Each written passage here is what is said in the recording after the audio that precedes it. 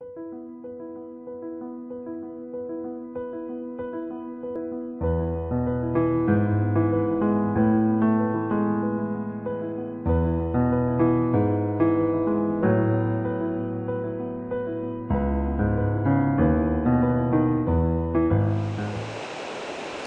morning students. എല്ലാവരും attendance mark ചെയ്തു എന്ന് കരുതുന്നു. നിങ്ങൾ മാനേജ്മെൻറ്റ് അക്കൗണ്ടിങ്ങിൻ്റെ കണക്കുകൾ ഞാൻ കുറച്ച് കണക്കുകളൊക്കെ ചെയ്തിട്ടുണ്ടായിരുന്നു. ആ കണക്കുകളൊക്കെ ഒരു നോട്ട്ബുക്കിൽ തന്നെ ചെയ്തിട്ടുണ്ടാവും എന്ന് കരുതുന്നു. അതൊക്കെ നിങ്ങൾക്ക് മനസ്സിലായോ എന്തൊക്കെയാണ് അവസ്ഥ? അതിലിപ്പോൾ നമ്മൾ ഫണ്ട് ഫ്ലോ സ്റ്റേറ്റ്മെൻറ്റിൽ നമ്മൾ എടുത്തിട്ടുണ്ടായിരുന്നത് ഫണ്ട് ഫ്രം ഓപ്പറേഷൻ കാൽക്കുലേറ്റ് ചെയ്യുന്ന കണക്കാണ് നമ്മൾ പറഞ്ഞിട്ടുണ്ടായിരുന്നത് അല്ലേ. ഒന്നാമത്തെ സ്റ്റേറ്റ്മെൻറ്റ് മെത്തേഡും പിന്നെ adjusted profit and loss account method അല്ലേ. Statement method, adjusted profit and loss account എന്നുള്ള രണ്ട് മെത്തേഡിലുള്ള കണക്കുകളാണ് നമുക്ക് ചെയ്യാനുള്ളത്. ആ കണക്കാണ് നമ്മൾ ചെയ്തിട്ടുണ്ടായിരുന്നത്. അപ്പോൾ രണ്ടാമത്തെ മെത്തേഡിൽ ഒരു കണക്കാണ് ചെയ്തിട്ടുണ്ടായിരുന്നത്. പിന്നെ ഒരു കണക്ക് ഹോംവർക്ക് തന്നിട്ടുണ്ടായിരുന്നു. ഹോംവർക്ക് തന്ന കണക്ക് എല്ലാവരും ചെയ്തു എന്ന് കരുതുന്നു. എല്ലാവർക്കും ആൻസർ കിട്ടിയിട്ടുണ്ടാവും എന്നാണ് കരുതുന്നത് അല്ലേ. അപ്പോൾ എല്ലാവരും ആ കണക്ക് ചെയ്തു എന്ന് കരുതുന്നു. പിന്നെ നമുക്ക് പറയാനുള്ളത് എന്താണെന്ന് വെച്ച് കഴിഞ്ഞാൽ അഡ്ജസ്റ്റഡ് പ്രോഫിറ്റ് ആൻഡ് ലോസ് അക്കൗണ്ടിലെ കണക്ക് ചെയ്തപ്പോൾ നമ്മളതിൽ ഒരു കണക്കേ ചെയ്തിട്ടുണ്ടായിരുന്നുള്ളൂ. ഒരു കണക്ക് കൂടി നമുക്ക് ചെയ്യാം. അത് കഴിഞ്ഞിട്ട് നെക്സ്റ്റ് ടോപ്പിക്കിലേക്ക് പോവാം. അപ്പോൾ അഡ്ജസ്റ്റഡ് പ്രോഫിറ്റ് ആൻഡ് ലോസ് അക്കൗണ്ടിൽ സ്റ്റേറ്റ്മെൻറ്റ് മെത്തേഡിൽ ഒന്നുകൂടിയും പറയാം. സ്റ്റേറ്റ്മെൻറ്റ് മെത്തേഡിലാണെങ്കിൽ നെറ്റ് പ്രോഫിറ്റ് തന്നിട്ടാണ് നമ്മൾ കണക്ക് ചെയ്യുന്നതെങ്കിൽ നമ്മൾ സ്റ്റേറ്റ്മെൻറ്റ് മെത്തേഡാണ് അഡോപ്റ്റ് ചെയ്യുന്നത്. നേരെ മറിച്ച് 2 വർഷത്തെ പ്രോഫിറ്റ് തന്നിട്ടുണ്ടെങ്കിൽ ഫസ്റ്റ് ഇയറിലെയും സെക്കൻഡ് ഇയറിലെയും 2 വർഷത്തെ പ്രോഫിറ്റ് തന്നിട്ടുണ്ടെങ്കിൽ നമ്മൾ അഡ്ജസ്റ്റഡ് പ്രോഫിറ്റ് ആൻഡ് ലോസ് അക്കൗണ്ടാണ് ചെയ്യുക എന്നുള്ളതൊക്കെയാണ് ഞാൻ പറഞ്ഞിട്ടുണ്ടായിരുന്നത്. അപ്പോൾ അഡ്ജസ്റ്റഡ് പ്രോഫിറ്റ് ആൻഡ് ലോസ് അക്കൗണ്ടിലെ കണക്കാണ് നമ്മൾ ചെയ്തിട്ടുണ്ടായിരുന്നത്. ഇനി ആ കണക്കിൻ്റെ ഒരു കണക്ക് കൂടി നമുക്ക് ചെയ്യാം. അതെങ്ങനെയാണ് ചെയ്യുക എന്നുള്ളത് നമുക്ക് നോക്കാം കേട്ടോ. ഒരു ക്വസ്റ്റ്യനും കൂടി നമുക്ക് ചെയ്യാം. ശ്രദ്ധിക്കുക, ഇത് ടെക്സ്റ്റ് ബുക്കിലെ കണക്കാണ് ഞാൻ ചെയ്യുന്നത്. ആൻസർ ഇല്ലാത്തതാണ്. ടെക്സ്റ്റ് ബുക്ക് കയ്യിലുണ്ടെങ്കിൽ 215 പേജിലെ 5ാമത്തെ ക്വസ്റ്റ്യനാണ് ഞാനിവിടെ എഴുതാൻ പോകുന്നത് കേട്ടോ. ശ്രദ്ധിക്കുക, കണക്ക് ഞാൻ എഴുതാം. കണക്ക് എഴുതുമ്പോൾ ഞാൻ ഫിഗറുകൾ വായിക്കാം. നിങ്ങൾക്ക് എന്തായാലും കാണുന്നില്ല എന്നുള്ളതൊക്കെ കഴിഞ്ഞ ക്ലാസ്സിൽ അങ്ങനെ ഒരു കംപ്ലൈൻറ്റ് കേട്ടില്ല. കഴിഞ്ഞ ക്ലാസ്സിൽ ഞാൻ ഓരോ ഫിഗർ എഴുതുമ്പോൾ അത് വായിച്ചിട്ടാണ് ചെയ്തിട്ടുണ്ടായിരുന്നത്. അപ്പോൾ അത് കാരണം അങ്ങനെ ഒന്നും കേട്ടില്ല. അപ്പോൾ ശ്രദ്ധിക്കുക, എന്നിട്ട് എല്ലാവരും അത് എഴുതുക, കണക്ക് ശരിക്കും എഴുതുക കേട്ടോ. From the following details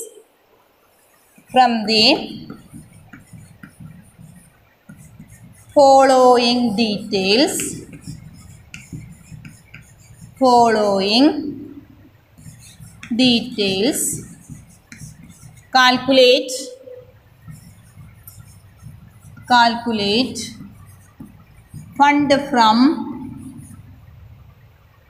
fund from operation.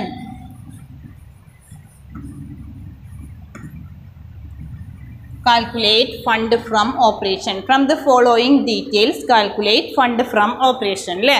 എഴുതിക്കോളൂ. ഓരോ ഐറ്റംസ് ആയിട്ട് ഫിഗറുകൾ വായിക്കാം, ഒപ്പം എഴുതുക കേട്ടോ.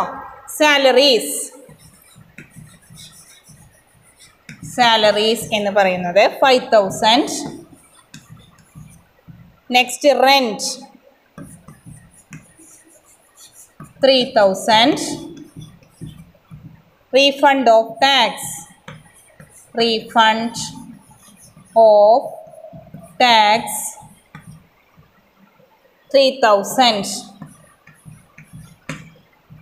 profit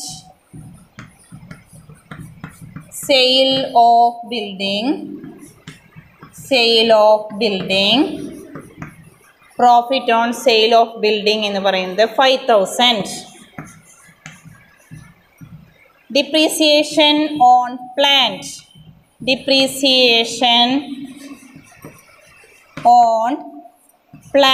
എന്ന് പറയുന്നത് depreciation on plant എന്ന് പറയുന്നത് 5,000. next one provision for tax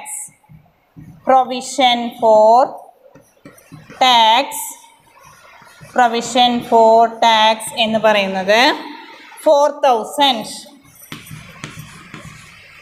next one loss on sale of plant 5,000. Loss on sale of plant എന്ന് പറയുന്നത് 2000. Loss on sale of plant 2000. നിങ്ങൾക്ക് കാണുന്നുണ്ട് എന്ന് കരുതുന്നു. അതല്ല, അല്ലെങ്കിൽ ഞാൻ ഇതവിടെ പറയുന്നുണ്ട്, അപ്പോൾ എഴുതുക കേട്ടോ. പിന്നെ closing balance of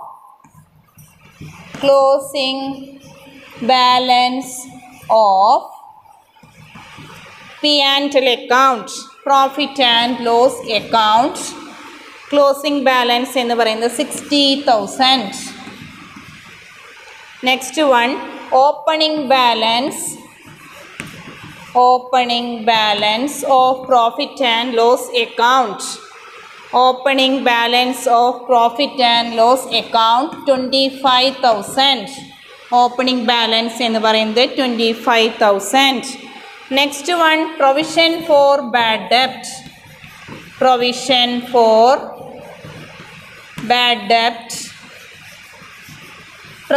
four bad ഡെപ്റ്റ് എന്ന് പറയുന്നത് 1,000. പിന്നെ transfer to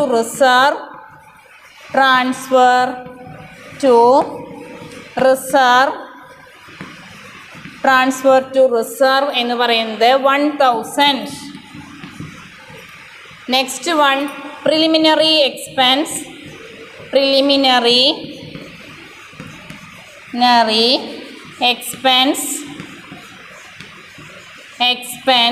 written of preliminary expense written of എന്ന് പറയുന്നത് 3,000. Preliminary expense written of 3,000. Next one goodwill written of എന്ന് പറയുന്നത് 2,000. Goodwill written of 2,000. Next one proposed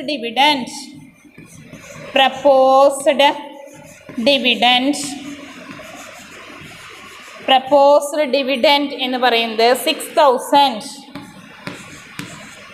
next one dividend received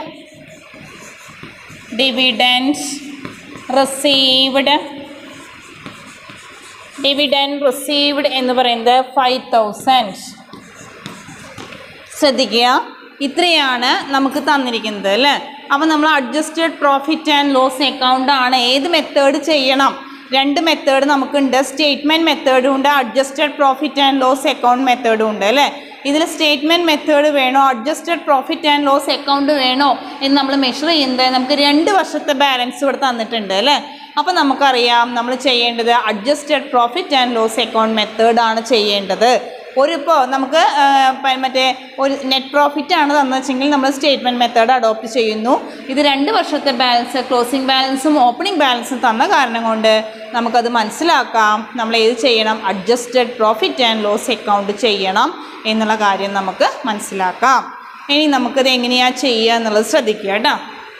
കണക്ക് എല്ലാവരും എഴുതിയെന്ന് വിചാരിക്കുന്നു. ഒന്നുകൂടിയും വേണമെങ്കിൽ ഫിഗറുകൾ വായിക്കാം. എഴുതാത്തവരുണ്ടെങ്കിൽ ശ്രദ്ധിക്കുക. കാണാത്തവർ സാലറി എന്ന് പറയുന്നത് 5,000, റെൻറ്റ് 3,000, റീഫണ്ട് ഓഫ് ടാക്സ് എന്ന് പറയുന്നത് 3,000, profit on sale of building എന്ന് പറയുന്നത് 5,000, ഡിപ്രിസിയേഷൻ ഓൺ പ്ലാന്റ് എന്ന് പറയുന്നത് 5,000, provision for tax 4,000, loss on sale of plant 2,000, closing balance of profit and loss account എന്ന് പറയുന്നത് 60,000, ഓപ്പണിംഗ് ബാലൻസ് എന്ന് പറയുന്നത് 25,000, provision for bad ഡെപ്റ്റ് 1,000, transfer to reserve എന്ന് പറയുന്നത് 1,000, preliminary expenses written of 3,000, goodwill written of 2,000, proposed dividend 6,000, dividend received 5,000. ഇത്രയാണ് വരുന്നത്.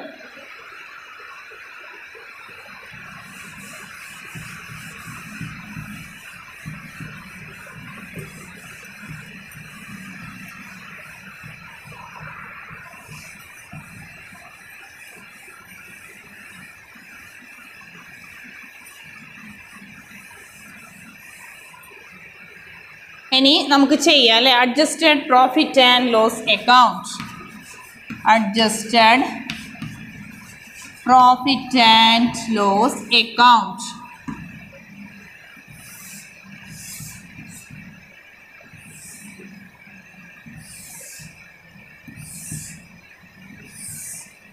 ശ്രദ്ധിക്കുക, ആദ്യം നമ്മൾ എന്ത് ചെയ്താൽ ഓപ്പണിംഗ് ബാലൻസ് ചെയ്താൽ ക്ലോസിംഗ് ബാലൻസ് ചെയ്താൽ അല്ലേ.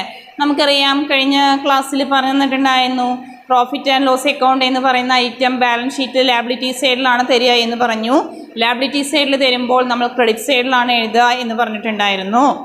ഇത് ഈ സൈഡിനെ എന്താ പേര് പറയുക? DR. ഈ സൈഡ് ഏതാണ്? CR അല്ലേ. ഇനി ബൈ ബാലൻസ് ബ്രോഡ് ഡൗൺ, പിന്നെ to balance carried on. By balance broad down എന്ന് പറഞ്ഞാൽ നമുക്ക് തന്നിരിക്കുന്നത് ഓപ്പണിംഗ് ബാലൻസ് എന്ന് പറഞ്ഞിട്ട് തന്നിരിക്കുന്നത് 25,000 ആണ് തന്നിരിക്കുന്നത്. 25,000.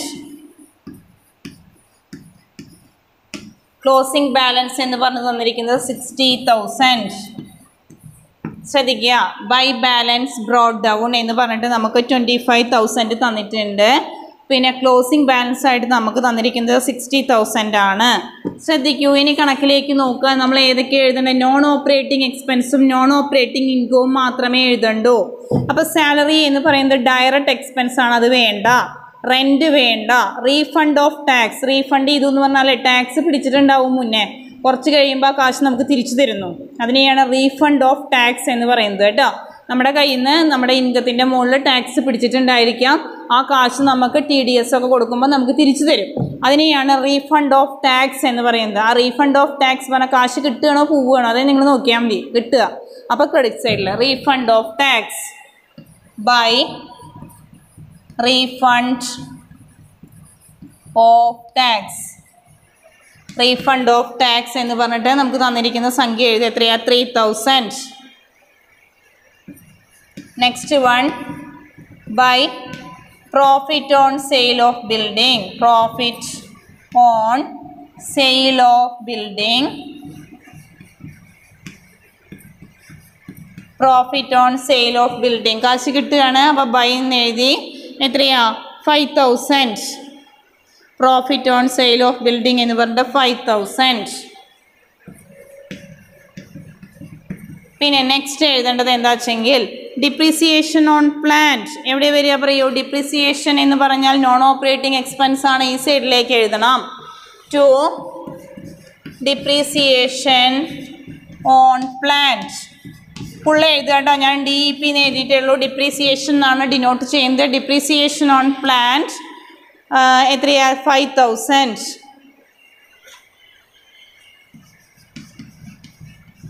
Next to provision for tax. To provision for tax. Provision for tax എന്ന് പറഞ്ഞ് നമുക്ക് തന്നിരിക്കുന്നത് 4,000. 4,000. Next to loss on sale of plant. Loss on sale of plant 2,000 അല്ലേ? 2,000 ആണെന്ന് തോന്നുന്നു. 2,000 loss on sale of plant 2,000. പിന്നെ discount on issue of debentures. അതേ സൈഡിലാണ് വരെ പ്രീമിയം ആകുമ്പോഴാണ് ക്രെഡിറ്റ് സൈഡിൽ വരെ, ഡിസ്കൗണ്ട് ഡെബിറ്റ് സൈഡിലാണ് എന്ന് പറഞ്ഞിട്ടുണ്ടായിരുന്നു. അപ്പോൾ discount on issue to discount on issue 2,000.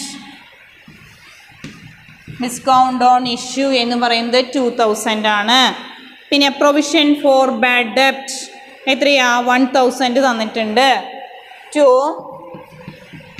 Provision for bad ഡെപ്റ്റ്. Provision for bad ഡെപ്റ്റ് എന്ന് പറയുന്നത് 1,000. To provision for bad ഡെപ്റ്റ് 1,000. To transfer to reserve. To transfer to reserve. To transfer to reserve 1,000. Next to preliminary expense.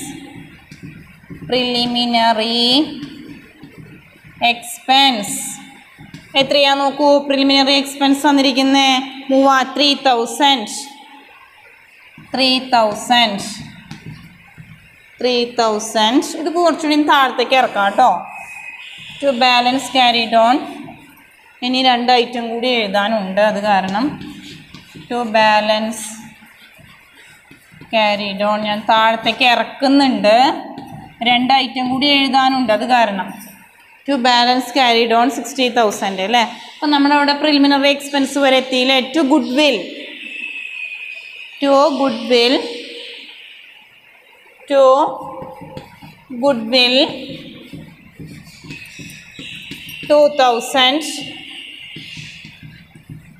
പിന്നെ to proposed dividend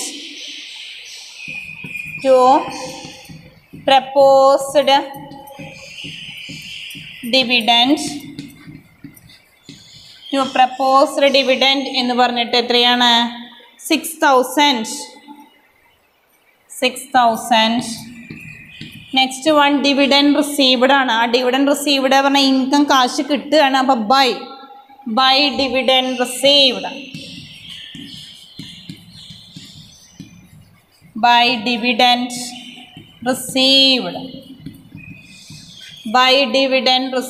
എന്ന് പറഞ്ഞിട്ട് എത്രയാണ്? 5,000. അപ്പോൾ മനസ്സിലായോ എന്നറിയില്ല, ഞാൻ വീണ്ടും പറയാം, ശ്രദ്ധിക്കുക.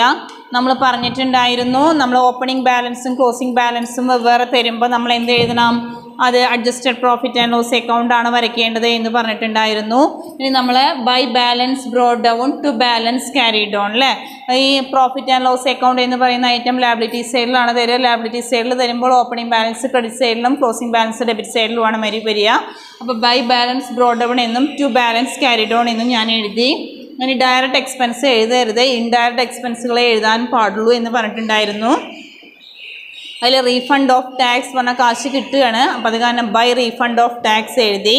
Profit on sale of building എന്ന് പറഞ്ഞാൽ നമുക്ക് ലാഭമാണ്. അപ്പോൾ ക്രെഡിറ്റ് സൈഡിൽ by profit on sale of building എഴുതി. Depreciation, provision for tax, loss അതൊക്കെ ഏത് സൈഡിൽ എഴുതണം? ഡെബിറ്റ് സൈഡിൽ എഴുതണം.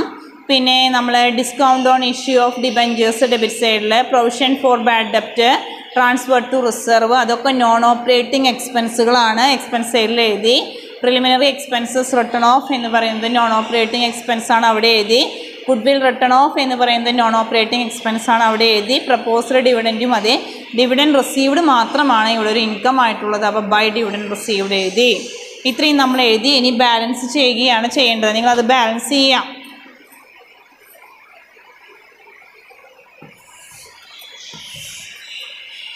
വലിയ എമൗണ്ട് 86,000 ആണ് വരിക. 86,000 ആണ് ഇവിടെ ബാലൻസ് ചെയ്യുമ്പോൾ വരുന്നത്. അപ്പോൾ ഡിഫറൻസ് വരുമ്പോൾ എത്ര വരുന്നുണ്ട്? 48,000 ആണ് വരിക കേട്ടോ. ബൈ ഫണ്ട് ഫ്രം ഓപ്പറേഷൻ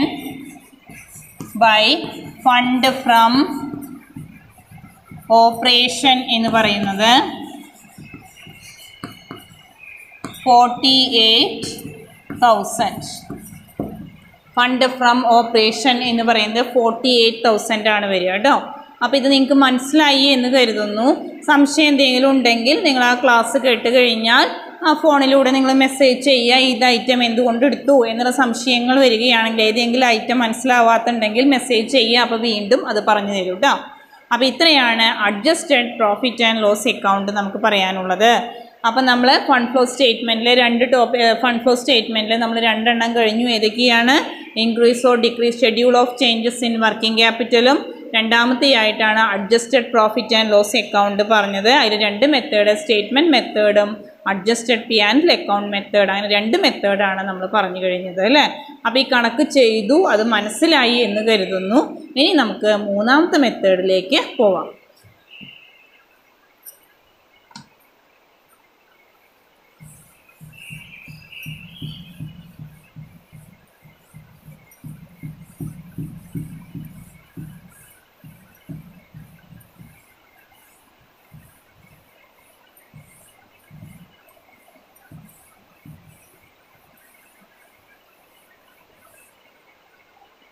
മൂന്നാമത്തെ മെത്തേഡാണ്, ശ്രദ്ധിക്കുക. 3 പ്രിപ്പറേഷൻ ഓഫ്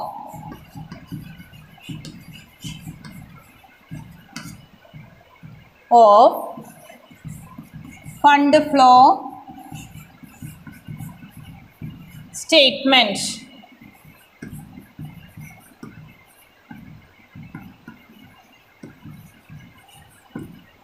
മൂന്നാമത്തെ മെത്തേഡ് എന്ന് പറയുന്നത് preparation of fund flow statement എന്ന് പറയുന്നതാണ് നമുക്ക് മൂന്നാമത്തെ മെത്തേഡായിട്ട് ചെയ്യാനുള്ളത്. അപ്പം നമ്മൾ ഫസ്റ്റ് മെത്തേഡ് പ്രകാരം ചേഞ്ചസ് ഇൻ വർക്കിംഗ് ക്യാപിറ്റൽ കണ്ടുപിടിച്ചു, ഫണ്ട് കണ്ടുപിടിച്ചു, ഇനി ഫണ്ട് ഫ്ലോ സ്റ്റേറ്റ്മെൻറ്റ് ഉണ്ടാക്കുക. അതാണ് മൂന്നാമത്തെ മെത്തേഡായ preparation of fund flow statement എന്നുള്ളതിൽ നമുക്ക് പറയാനുള്ളത്. ഇതിൽ ഈ preparation of fund flow statement എന്നുള്ള ടോപ്പിക്ക് പറയുകയാണെങ്കിൽ ആദ്യം നമ്മൾ എന്ത് ചെയ്യുന്നു എന്ന് വെച്ച് കഴിഞ്ഞാൽ പ്രിപ്പറേഷൻ ഓഫ് ഫണ്ട് ഫ്ലോ സ്റ്റേറ്റ്മെൻറ്റിൽ നമുക്ക് പറയാനുള്ളത് എന്താണെന്ന് വെച്ച് കഴിഞ്ഞാൽ നമ്മൾ എന്ത് ചെയ്യുന്നു, ഇതിനെ നമ്മൾ രണ്ടായിട്ടാണ് ഫണ്ട് ഫ്ലോ സ്റ്റേറ്റ്മെൻറ്റ് പ്രിപ്പറേഷനെ നമ്മൾ രണ്ടായിട്ടാണ് ഡിവൈഡ് ചെയ്യുന്നത്. ഫസ്റ്റ് വൺ എന്ന് പറഞ്ഞാൽ സോഴ്സും അപ്ലിക്കേഷൻ രണ്ടായിട്ടാണ് നമ്മൾ ഡിവൈഡ് ചെയ്യുക. സോഴ്സ് എന്ന് പറഞ്ഞാൽ എന്താ, സോഴ്സ് എന്ന് പറഞ്ഞാൽ എന്താ ഉദ്ദേശിക്കുന്നത്, അതിൽ തന്നെ അർത്ഥം വരുന്നുണ്ടല്ലോ. സോഴ്സ് പറഞ്ഞാൽ നമുക്ക് കിട്ടുന്ന കാശുകളെ സോഴ്സ് എന്നും നമ്മുടെ കയ്യിൽ നിന്ന് പോകുന്ന കാശുകളെ അപ്ലിക്കേഷൻ എന്നും പറയും. നിങ്ങൾ മനസ്സിലാക്കി കണക്ക് ചെയ്യുകയാണെങ്കിൽ നമുക്ക് എളുപ്പത്തിൽ ചെയ്യാം. അപ്പോൾ എന്താണ് പറയുന്നതെന്ന് വെച്ച് കഴിഞ്ഞാൽ next മെത്തേഡായ preparation of fund flow സ്റ്റേറ്റ്മെൻറ്റിൽ നമുക്ക് പറയാനുള്ളത് എന്താ വെച്ചെങ്കിൽ നമുക്ക് കിട്ടുന്ന കാശുകളെയാണ് സോഴ്സ് എന്ന് പറയുക അല്ലേ. അപ്പോൾ ഏതൊക്കെയാണ് നമുക്ക് കിട്ടുന്ന കാശുകൾ? Issue of shares, share issue ചെയ്തിട്ട് കാശ് കിട്ടുന്നു. പ്രീമിയം ഓൺ ഷെയർ ഇഷ്യൂ ചെയ്തിട്ട് ആ ഷെയർ നമ്മൾ പ്രീമിയത്തിലാണ് ഇഷ്യൂ ചെയ്യുന്നതെങ്കിൽ premium on issue of shares. പിന്നെ എന്ത് പറയാം, sale of land and building, മനസ്സിലാവുന്നത്, സെയിൽ ഓഫ് ഫർണിച്ചർ. പിന്നെ decrease in working capital, working capital decrease ചെയ്യുക, കുറയുക. അപ്പോൾ 96, 97 കണക്കാണ് ചെയ്യുന്നതെങ്കിൽ 97 നമ്മൾ കമ്പയർ ചെയ്യുമ്പോൾ ഡിക്രീസ് ആണ് വരുന്നതെങ്കിൽ അത് നമുക്ക് എന്താണ്, ഇൻകം ആണ്. അപ്പോൾ അത് സോഴ്സിൽ എഴുതും. അതല്ല ഇൻക്രീസ് വർക്കിംഗ് ക്യാപിറ്റൽ എന്ന് പറഞ്ഞാൽ എന്താ, ചിലവ് അല്ലേ. ഡേ ടു ഡേ ബിസിനസ് നടത്താൻ വേണ്ടി വരുന്ന ചിലവിനെയാണ് നമ്മൾ വർക്കിംഗ് ക്യാപിറ്റൽ എന്ന് പറയുന്നത് അല്ലേ. അപ്പോൾ ആ വർക്കിംഗ് ക്യാപിറ്റൽ എന്ന് പറയുന്നത് ഡിക്രീസ്, കുറവാണ് അല്ലേ. 95 അപേക്ഷിച്ച് 96 കുറവാണ് വരുന്നതെങ്കിൽ നമുക്ക് സോഴ്സാണ്. 95 അപേക്ഷിച്ച് 96 ചിലവ് കുറവാണ് വരുന്നതെങ്കിൽ നമുക്ക് സോഴ്സാണ്. അപ്പോൾ നമ്മൾ ഡിക്രീസിൽ എഴുതുന്നു. അതല്ല ഇൻക്രീസ് ഇൻ വർക്കിംഗ് ക്യാപിറ്റലാണ് വരുന്നത്, കൂടുതൽ ചിലവ് കൂടുതലാണ് വരുന്നതെങ്കിൽ നമ്മൾ അതിൽ എഴുതും, അപ്ലിക്കേഷനിൽ എഴുതും. ഇനി അപ്ലിക്കേഷനിൽ നമ്മുടെ കയ്യിൽ നിന്ന് പോകും, നമ്മളിങ്ങനെ ആലോചിക്കുക, നമ്മളൊരു ബിസിനസ് സ്ഥാപനം, അപ്പോൾ നമുക്ക് കിട്ടുന്ന കാശുകളൊക്കെ സോഴ്സിലും നമ്മുടെ കയ്യിൽ നിന്ന് പോകുന്ന കാശുകളൊക്കെ അപ്ലിക്കേഷനിലും വരും. ഇനി നമുക്ക് വരുന്ന കാശുകൾ, അപ്ലിക്കേഷൻ എന്ന് പറഞ്ഞാൽ നമുക്ക് വരുന്ന ചിലവുകൾ എന്തൊക്കെയാണ്? Redemption of preference shares, redemption of equity shares, purchase of fixed asset. അങ്ങനെ മനസ്സിലാവുന്നുണ്ടോ? ഇതൊക്കെയാണ് നമ്മുടെ കയ്യിൽ നിന്ന് പോകുന്ന കാശുകൾ. ആ പോകുന്ന കാശുകൾ അപ്ലിക്കേഷനായിട്ടും നമുക്ക് കിട്ടുന്ന കാശുകൾ സോഴ്സിലും എഴുതുക. അത്രയും ചെയ്യാനേ ഉള്ളൂ. അതിനെയാണ് ഫണ്ട് ഫ്ലോ സ്റ്റേറ്റ്മെൻറ്റ് എന്ന് പറയുന്നത്. അപ്പോൾ ഫണ്ട് ഫ്ലോ സ്റ്റേറ്റ്മെൻറ്റിൽ നമുക്ക് പറയാനുള്ളത് എന്താണെന്ന് വെച്ച് കഴിഞ്ഞാൽ നമ്മളിതിനെ ഫണ്ട് ഫ്ലോ സ്റ്റേറ്റ്മെൻറ്റിനെ നമ്മൾ രണ്ടായിട്ട് ഡിവൈഡ് ചെയ്തു. സോഴ്സസ് ഓഫ് ഫണ്ട് എന്നും അപ്ലിക്കേഷൻ ഓഫ് ഫണ്ട് എന്ന് പറഞ്ഞ് രണ്ടായിട്ട് ഡിവൈഡ് ചെയ്തു. സോഴ്സസ് ഓഫ് ഫണ്ടിൽ വരുന്നതാണ് ഏതൊക്കെയാണ്? സോഴ്സസ് ഓഫ് ഫണ്ട് എന്ന് പറഞ്ഞാൽ നമുക്ക് കിട്ടുന്ന കാശുകളാണ് സോഴ്സിൽ വരിക. നമ്മുടെ കയ്യിൽ നിന്ന് പോകുന്ന കാശുകൾ എതിരെ ഒരു അപ്ലിക്കേഷനിലാണ് വരിക. സോഴ്സിൽ വരുന്നതാണ് issue of shares, sale of land and building, പിന്നെന്താ പറഞ്ഞാൽ premium on issue of shares, dividend received, dividend കിട്ടുകയാണെങ്കിൽ അങ്ങനെയൊക്കെ വരുന്നതാണ് സോഴ്സിൽ വരുന്നത്. അപ്ലിക്കേഷൻ എന്ന് പറഞ്ഞാൽ നമ്മുടെ കയ്യിൽ നിന്ന് പോകുന്ന കാശുകൾ എന്ന് പറഞ്ഞാൽ redemption of preference shares, redemption of equity shares, purchase of fixed asset, അങ്ങനെ പറയുന്നതൊക്കെയാണ് അപ്ലിക്കേഷൻ ഓഫ് ഫണ്ട് എന്ന് പറയുന്നത്. നമ്മൾ ബാലൻസ് ഷീറ്റ് ചെയ്യുന്ന മാതിരി ലാസ്റ്റ് നമുക്ക് ഏത് ഈക്വൽ ആവണം? അപ്ലിക്കേഷനും സോഴ്സും ഈക്വൽ ആയാൽ മാത്രമേ നമ്മുടെ കണക്ക് ശരിയാവൂ. മനസ്സിലാവുന്നുണ്ടോ? നമ്മൾ ഫൈനൽ അക്കൗണ്ട് ചെയ്യുമ്പോൾ എന്ത് പറയും? ട്രേഡിങ്ങും പ്രോഫിറ്റ് ആൻഡ് ലോസും കഴിഞ്ഞാൽ ബാലൻസ് ഷീറ്റ് വരയ്ക്കണം അല്ലേ. ബാലൻസ് ഷീറ്റ് അസറ്റും ലാബിലിറ്റിയും ഈക്വൽ ആയാലേ നമ്മുടെ കണക്ക് ശരിയാവുള്ളൂ എന്ന് പറയും. അതേമാതിരി തന്നെ ഇവിടെ സോഴ്സസ് ഓഫ് ഫണ്ടും അപ്ലിക്കേഷൻ ഓഫ് ഫണ്ടും ഈക്വൽ ആയാൽ മാത്രമാണ് നമ്മൾ കണക്ക് ചെയ്ത് എത്രയാച്ചെങ്കിൽ അത് ശരിയാവുകയുള്ളൂ. അപ്പോൾ ഇതൊക്കെയാണ് നമുക്ക് ഇതിൽ പറയാനുള്ളത് ഫണ്ട് ഫ്ലോ സ്റ്റേറ്റ്മെൻറ്റ്. അപ്പോൾ ഫണ്ട് ഫ്ലോ സ്റ്റേറ്റ്മെൻറ്റ് എന്ന് പറഞ്ഞു കഴിഞ്ഞാൽ എന്താണ്? Showing the source and application of fund. It is A statement showing changes the financial position between two balance sheet date. അപ്പോൾ ഏതൊക്കെ തമ്മിലുള്ള ഡിഫറൻസ് ആണ് വരുന്നത്? Sources and application of fund. സോഴ്സും അപ്ലിക്കേഷനും തമ്മിലുള്ള ഡിഫറൻസ് ആണ് നമ്മൾ ഇതിൽ പറയുന്നത് ഫണ്ട് ഫ്ലോ സ്റ്റേറ്റ്മെൻറ്റിൽ പറയുന്നത്. പിന്നെ നമുക്ക് എന്ത് പറയാം? It is A statement changes in the financial position of the business to balance sheet date അല്ലേ. രണ്ട് ബാലൻസ് ഷീറ്റ് ഡേറ്റ് ഇപ്പം നമ്മൾ 95-ലെയും 96-ലെയും കണക്കുകളാണ് ചെയ്യുന്നതെങ്കിൽ നമുക്ക് കണക്ക് തരുന്നത് എന്താ, 95-ലെയും 96-ലെയും ബാലൻസ് ഷീറ്റാണ് നമുക്ക് തരുന്നത് അല്ലേ. അപ്പോൾ ആ രണ്ട് ബാലൻസ് ഷീറ്റ് ഡേറ്റിലെയും ഫിനാൻഷ്യൽ പൊസിഷൻ എങ്ങനെയാണ് എന്ന്, എത്രത്തോളം ചേഞ്ചസ് ആണ് ഉണ്ടാവുന്നത് എന്ന് കണ്ടുപിടിക്കാൻ വേണ്ടി നമ്മൾ എന്ത് വരയ്ക്കുന്നു, preparation of fund flow statement ഉണ്ടാക്കുന്നു കേട്ടോ. അപ്പോൾ ഫണ്ട് ഫ്ലോ സ്റ്റേറ്റ്മെൻറ്റിൽ രണ്ടെണ്ണമാണ് വരുന്നത് സോഴ്സ്. അപ്പം നമുക്ക് തിയറി പറയുമ്പോൾ എങ്ങനെ പറയാം, ഫണ്ട് ഫ്ലോ സ്റ്റേറ്റ്മെൻറ്റിൽ നമ്മൾ സോഴ്സസ് ഓഫ് ഫണ്ടും അപ്ലിക്കേഷൻ ഓഫ് ഫണ്ടുമാണ് കാൽക്കുലേറ്റ് ചെയ്യുന്നത്. അതേമാതിരി തന്നെ നമുക്ക് പറയാം, ഇത് പ്രകാരം നമ്മൾ കണക്ക് ചെയ്യുമ്പോൾ ഷോയിങ് എന്താ നമ്മൾ കണ്ടുപിടിക്കുന്നത്, difference in financial position of two balance sheet date, രണ്ട് ബാലൻസ് ഷീറ്റ് ഡേറ്റിൽ എങ്ങനെയൊക്കെയാണ് ഡിഫറൻസ് വരുന്നത് എന്നുള്ളതാണ് നമ്മൾ കാൽക്കുലേറ്റ് ചെയ്യുന്നത്. അങ്ങനെ പറഞ്ഞു കഴിഞ്ഞാൽ നമ്മുടെ കയ്യിൽ എത്രത്തോളം കാശാണ് നമുക്ക് കിട്ടുന്നതെങ്കിൽ അത് സോഴ്സിലും, നമ്മുടെ കയ്യിൽ നിന്ന് പോകുന്ന കാശുകളൊക്കെ നമ്മൾ ഇതിലെഴുതുന്നു, അപ്ലിക്കേഷനും എഴുതുന്നു. എന്നിട്ട് സോഴ്സിലും അപ്ലിക്കേഷനിലും ഐറ്റംസ് എഴുതിയിട്ട് ചിലവ് എത്രയുണ്ട് വരവ് എത്രയുണ്ട് അല്ലേ, എന്നിട്ട് അപ്പോൾ തമ്മിൽ ഈക്വലായി നമ്മുടെ ബാലൻസ് ഈക്വലായാൽ മാത്രമാണ് നമ്മുടെ കണക്ക് ശരിയാവുകയുള്ളൂ. ഇതിനെയാണ് ഫണ്ട് ഫ്ലോ സ്റ്റേറ്റ്മെൻറ്റ് എന്ന് പറയുന്നത് കേട്ടോ. അപ്പോൾ നമ്മൾ 3 എണ്ണമാണ് പഠിക്കുന്നത്. ഇതാ essay ക്വസ്റ്റ്യൻ ആണ്, നമ്മുടെ എക്സാമിന് വരുന്ന ഷുവർ essay ക്വസ്റ്റ്യൻ ആണ്. അപ്പോൾ നമ്മൾ changes in working capital, second one എന്താ ഫണ്ട് ഫ്രം ഓപ്പറേഷൻ കാൽക്കുലേറ്റ് ചെയ്തു, തേർഡ് വൺ ആയിട്ട് ഫണ്ട് ഫ്ലോ സ്റ്റേറ്റ്മെൻ്റ് ആണ് നമ്മൾ പഠിക്കുന്നത് കേട്ടോ. അപ്പോൾ ഈ ഫണ്ട് ഫ്ലോ സ്റ്റേറ്റ്മെൻറ്റിൽ നമ്മൾ മനസ്സിലാക്കുന്നത് എന്താണ്, സോഴ്സസ് ഓഫ് ഫണ്ടും അപ്ലിക്കേഷൻ ഓഫ് ഫണ്ടുമാണ് ചെയ്യുന്നത് കേട്ടോ. ഇനി നമുക്കിതിൽ ചെയ്യാനുള്ളതിൻ്റെ ഫോം എഴുതുകയാണ് വേണ്ടത്. Form of fund flow statement അതാണ് പറയാനുള്ളത്.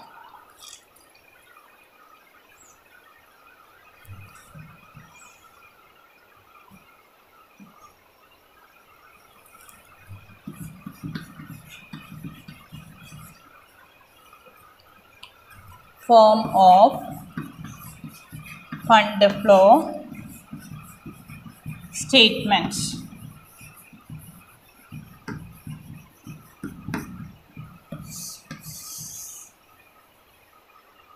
Form of fund flow statement ആണ് നമുക്ക് ചെയ്യാനുള്ളത് കേട്ടോ. അപ്പോൾ ഫോം ഞാൻ ഫോർമാറ്റ് വരയ്ക്കാം, നിങ്ങളൊന്ന് എഴുതി വയ്ക്കുക.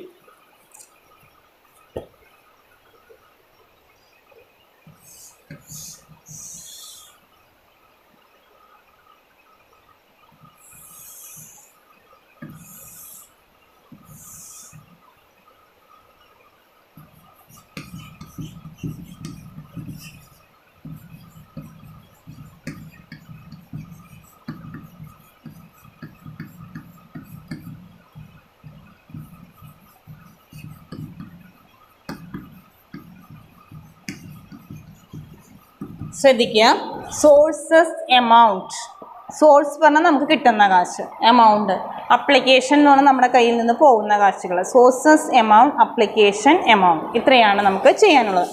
സോഴ്സിൽ നമുക്ക് എന്തൊക്കെയാണ് എഴുതാനുള്ളത് എന്നുള്ളതാണ്. Issue of shares, issue of debentures, issue of shares, issue of debentures, sale of fixed asset. ഞാൻ പറഞ്ഞു നമുക്ക് കിട്ടുന്ന കാശുകളാണ്. Sale of fixed asset, fixed asset. പിന്നെ ഫണ്ട് ഫ്രം ഓപ്പറേഷൻ, നമുക്ക് കിട്ടുന്നത് അല്ലേ, ഓപ്പറേഷൻ നടത്തി adjusted profit and loss account വരയ്ക്കുമ്പോഴാണ് നമുക്ക് ഫണ്ട് ഫ്രം ഓപ്പറേഷൻ കിട്ടുക. അതിങ്ങോട്ട് ട്രാൻസ്ഫർ ചെയ്യാം, ഫണ്ട് ഫ്രം ഓപ്പറേഷൻ. പിന്നെ decrease in working capital, decrease in working capital. പിന്നെ non trading income, non trading income. Non trading income എന്ന് പറഞ്ഞാൽ എന്താ ഉദ്ദേശിക്കുന്നത് വെച്ചെങ്കിലേ, നോൺ ട്രേഡിംഗ് ഇൻകം എന്ന് പറഞ്ഞാൽ ഡിവിഡൻഡ് റിസീവ്ഡ്, അങ്ങനെ വല്ല കാശും നമുക്ക് റിസീവ് ചെയ്യുന്നുണ്ടെങ്കിൽ അത് എഴുതാനാണ് നോൺ ട്രേഡിംഗ് ഇൻകം എന്നുള്ളത് ഉദ്ദേശിക്കുന്നത് കേട്ടോ. അപ്പോൾ സോഴ്സ് പറഞ്ഞാൽ നമുക്ക് കിട്ടുന്ന കാശുകൾ, issue of shares, issue of debentures, sale of fixed asset, fund from operation, decrease in working capital, non trading income, ഇത്രയാണ് വരിക. ഇനി യൂസസ് ഓർ അപ്ലിക്കേഷൻ ആണ് അടുത്തത് വരുന്നത്. അപ്ലിക്കേഷൻ അതിൽ വരുന്നത് എന്തൊക്കെയാ, റിഡംഷൻ. റിഡംഷൻ നടത്തുക എന്ന് പറഞ്ഞാൽ എന്താ, പേയ്മെൻറ്റ് നടത്തുക അല്ലേ. Redemption of shares. Redemption of share. Redemption of debentures. Redemption of debentures. Redemption of shares. Purchase of fixed asset. Purchase of fixed asset. പിന്നെ non trading expense. Non trading expense എന്ന് പറഞ്ഞാൽ എന്താ? Dividend paid. റിസീവ്ഡ് ആണെങ്കിൽ ഇപ്പുറത്ത് എഴുതും, dividend paid ആണെങ്കിൽ ഇവിടെ കേട്ടോ. ഡിവിഡൻഡ് പെയ്ഡ് ആണ് ഇവിടെ വരിക. പിന്നെ increase in working capital. Increase in working capital ശ്രദ്ധിക്കുക. അപ്പോൾ അപ്ലിക്കേഷൻ എന്ന് പറഞ്ഞാൽ നമ്മുടെ കയ്യിൽ നിന്ന് കാശ് പോണു, എപ്പോഴും നമ്മളത് മനസ്സിലാക്കുക. ഇത് നമ്മുടെ കയ്യിൽ കാശ് കിട്ടുക, നമ്മുടെ കയ്യിൽ നിന്ന് കാശ് പോവുക. അപ്പോൾ redemption of shares, redemption of debentures, purchase of fixed asset, non trading expense, increase in working capital. ഇത്രയാണ് എന്തിൽ വരിക? അപ്ലിക്കേഷൻ. അപ്പം നമ്മൾ എഴുതുന്ന സോഴ്സസ് എമൗണ്ട്, അപ്ലിക്കേഷൻ എമൗണ്ട്, എന്നിട്ട് ടോട്ടൽ ചെയ്യണം. രണ്ട് സൈഡും എന്താവണം? ഈക്വൽ ആവണം. അപ്പം നമ്മുടെ കണക്ക് ശരിയാവും. അപ്പോൾ ഇതാണ് അതിൻ്റെ ഫോർമാറ്റ്, ഫണ്ട് ഫ്ലോ സ്റ്റേറ്റ്മെൻറ്റ്. അപ്പോൾ ഫണ്ട് ഫ്ലോ സ്റ്റേറ്റ്മെൻറ്റ് എന്ന് പറഞ്ഞു കഴിഞ്ഞാൽ എന്താണെന്നാണ് പറഞ്ഞു തന്നത്? സോഴ്സസും അപ്ലിക്കേഷനും എങ്ങനെയാണ് വരുന്നത് എന്നുള്ളതാണ് എഴുതുന്നത്. സോഴ്സ് എന്ന് പറഞ്ഞാൽ നമുക്ക് കിട്ടുന്ന കാശ്, അപ്ലിക്കേഷൻ എന്ന് പറഞ്ഞാൽ നമ്മുടെ കയ്യിൽ നിന്ന് പോകുന്ന കാശിനെയാണ് അപ്ലിക്കേഷൻ എന്ന് പറയുന്നത്. ഈ സോഴ്സും അപ്ലിക്കേഷനും ഈക്വൽ ആയാലാണ് നമ്മുടെ കണക്ക് ശരിയാവുള്ളൂ എന്നുള്ളതാണ് നമ്മൾ പറഞ്ഞത്. അപ്പോൾ സോഴ്സിൽ വരുന്നതാണ് കിട്ടുന്ന കാശുകൾ എന്ന് പറഞ്ഞാൽ issue of shares, issue of debentures, dividend received, sale of fixed asset, decrease in working capital, അതൊക്കെയാണ് വരിക. അപ്ലിക്കേഷനിൽ വരുന്നത് ഏതൊക്കെയാണ് പറഞ്ഞോളൂ. അപ്ലിക്കേഷനിൽ നമ്മൾ ഏതൊക്കെയാണ്? Redemption, repayment of shares, repayment of debentures, purchase of fixed asset, പിന്നെ ചിലവ് കൂടുക അല്ലെ, ഇൻക്രീസ് ഇൻ വർക്കിംഗ് ക്യാപിറ്റൽ, അതൊക്കെയാണ് വരിക. അപ്പോൾ അങ്ങനെയാണ് ഫണ്ട് ഫ്ലോ സ്റ്റേറ്റ്മെൻറ്റ്. അപ്പോൾ ഈ ക്ലാസ്സിൽ ഇപ്പോൾ നമ്മൾ പറഞ്ഞത് എന്താണെന്ന് വെച്ചാൽ, ഇന്നത്തെ ക്ലാസ്സിൽ നമ്മൾ പറഞ്ഞത് എന്താണെന്ന് വെച്ച് കഴിഞ്ഞാൽ, നമ്മൾ എന്തൊക്കെ ചെയ്യുന്നു? ഇതിൽ ചെയ്യുന്ന 3 എണ്ണമാണ്. Schedule of changes in working capital, adjusted profit and loss account, പിന്നെ നെക്സ്റ്റ് പറയുന്നത് ഏതാണ്? Fund flow statement. അങ്ങനെ 3 എണ്ണമാണ് നമുക്ക് ചെയ്യാനുള്ളത്. ഇനി നമുക്ക് അടുത്ത ക്ലാസ്സിൽ ഏത് പറയാം? ഇതിൻ്റെ ഡീറ്റെയിൽഡ് ആയിട്ടുള്ള കണക്കുകൾ ചെയ്യാം. എന്തൊക്കെയാണ് നമുക്ക് ചെയ്യാനുള്ളത് വെച്ചെങ്കിൽ അടുത്ത ക്ലാസ്സിൽ ചെയ്യാം. അപ്പോൾ ഇത്രയാണ് നമുക്ക് ഈ ചാപ്റ്ററിൽ പഠിക്കാനുള്ളത്. അപ്പോൾ ഈ ഫോർമാറ്റ് എല്ലാവരും നന്നായിട്ട് പഠിക്കുക. Form of fund flow സ്റ്റേറ്റ്മെൻറ്റിൻ്റെ form നന്നായിട്ട് പഠിക്കുക. അപ്പോൾ നമുക്ക് അത് കറക്റ്റായിട്ട് മനസ്സിലാക്കാൻ വേണ്ടിയിട്ട് സാധിക്കും. അപ്പോൾ നിങ്ങളിത് ഫോം നല്ല രീതിയിൽ പഠിച്ചാൽ അതെങ്ങനെയൊക്കെയാണ് ചെയ്യുക എന്നുള്ളത് ചെയ്യും. അപ്പോൾ നമ്മൾ 2 എണ്ണം പഠിച്ചു, 3ാമത്തെ സ്റ്റെപ്പ്. ഇനി 3ഉം കൂടിയിട്ടുള്ള കണക്ക് നമുക്ക് അടുത്ത ക്ലാസ്സിൽ ചെയ്യാം കേട്ടോ. അപ്പോൾ ഈ ക്ലാസ് ഇപ്പോൾ ഞാൻ നിർത്തുകയാണ് ചെയ്യുന്നത്, അടുത്ത ക്ലാസ്സിൽ ചെയ്യാം.